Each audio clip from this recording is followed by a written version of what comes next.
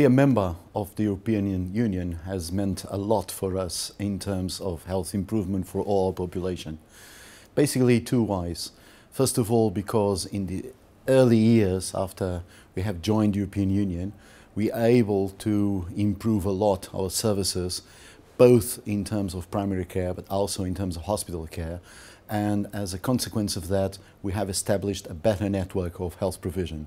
On the other hand, we have now been receiving a lot of inputs in terms of public health, not only in general policies, but also in what concerns information and what concerns cooperation, even in fields of research and knowledge brokering.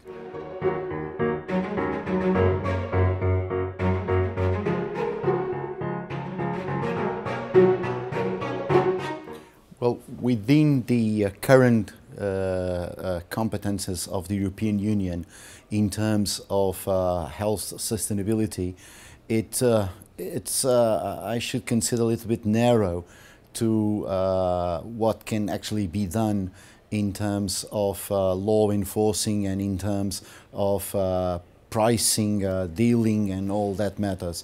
So I think that although there are some spectre of possibilities, we should probably look into revising some points of the treaties in order to, in what concerns health provision, in what concerns health technology, the Union may be or should be stronger than the countries by themselves.